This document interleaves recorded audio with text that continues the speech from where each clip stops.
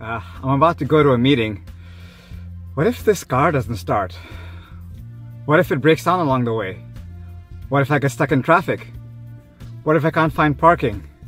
What if I show up late? What if they don't like what I have to say? What if they reject my idea? What if? We all know that stress, anxiety, fear, phobias, they're all based on one giant what if. As Mark Twain once very wisely said, I've been through a lot of terrible things in my life, and some of them have actually happened. So this is the nature of what if. All the stress belongs to what if.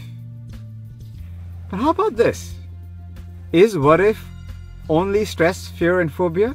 Or could what if be something else? What if the car works great?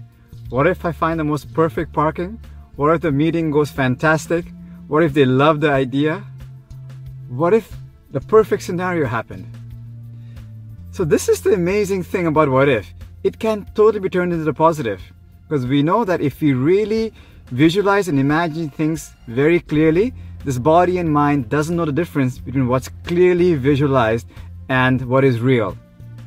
So, you know, the principle of the law of attraction, I believe, I'm not an expert, but I believe it indicates that when you really visualize, imagine, feel, accept, appreciate it as already happening, the laws of the universe, the energy, the information, the intelligence just rearranges itself to make that outcome manifest for you. Now, is it true? Is it not true? It's not for me to say.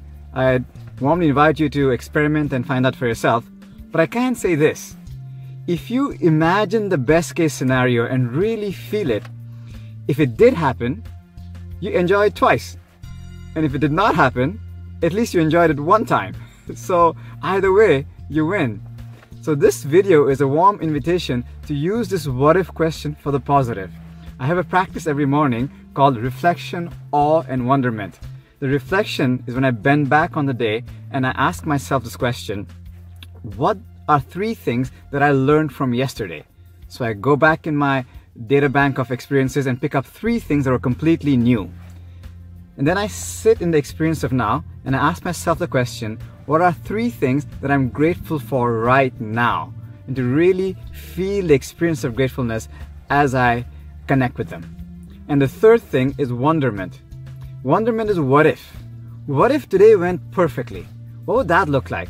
What if everything fell into place? What if I conducted myself in a calm, confident, joyful, grateful, respectful way throughout the entire day? What if my business was absolutely successful and thriving? What if my relationships were thriving? To really imagine, embody, feel, experience it as it's happening right now, allow for that to happen, and then say thank you, thank you, thank you, and off you go to start the day. So this what if question can be a big danger, could cause a lot of harm. It could also cause a lot of good. So may this what if serve you in a meaningful, happy, joyful, successful way. Blessings be.